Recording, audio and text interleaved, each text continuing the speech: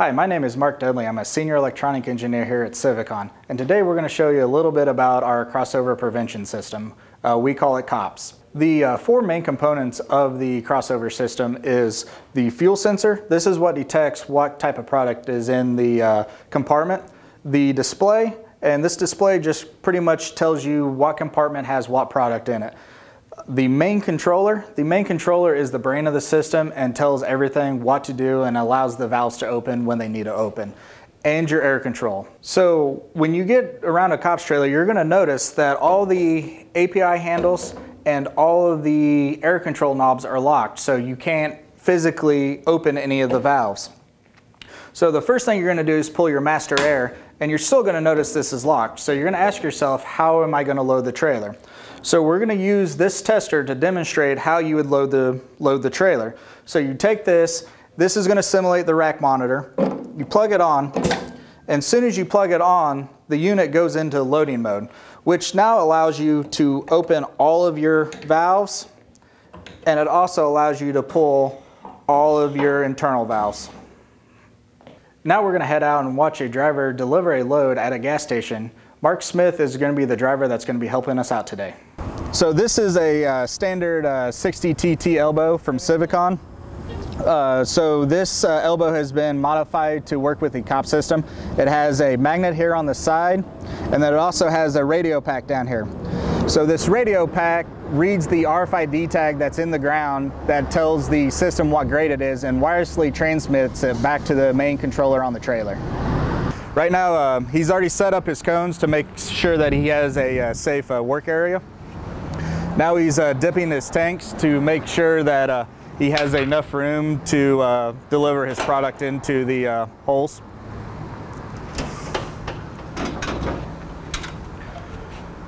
So right now he's putting his first elbow into the hole. So what Mark is doing now is he's placing his hose on, and he just now locked his elbow in. So if you see here on the COPS monitor, that's right. He is his elbow light now shows yellow. Yellow is the color for diesel, and he also has yellow on compartment number 2. So Mark has already gone ahead and pulled his number 2 compartment. So now he has his hose running from compartment 2 into his diesel hole. So now he's going to go ahead and pull his API handle, and he's going to start to unload diesel into compartment 2. Soon as he pulls his API handle on compartment 2, his elbow light jumps from elbow up to underneath compartment number 2. That commits API number 2 to that hole. So now he can go ahead and place another elbow into the ground to start unloading his second compartment. So Mark has just now hooked up his vapor recovery. He's placed his second elbow into the low grade or the no lead hole in the ground.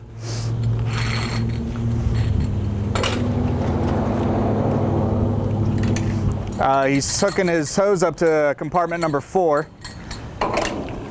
And as soon as he locks the handle down on the API, you can hear it click, you can hear it make that noise. You get the elbow light here, and then also, so now he can go ahead and pull his compartment number 4, which he's hooked up to on his trailer, and 4 shows that it's gasoline.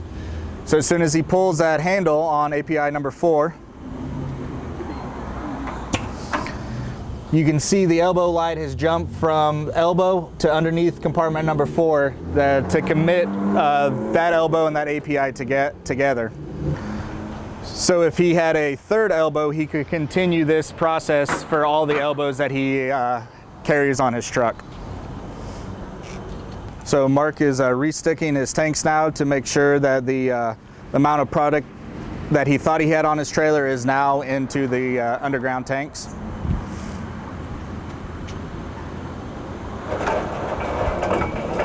So Mark has just finished emptying compartment number 4. He's moved his hose to compartment number 1.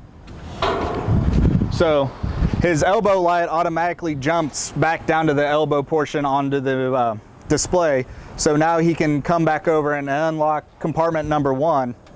And as soon as he pulls his handle to open API number 1, the elbow light will jump from here to underneath number 1.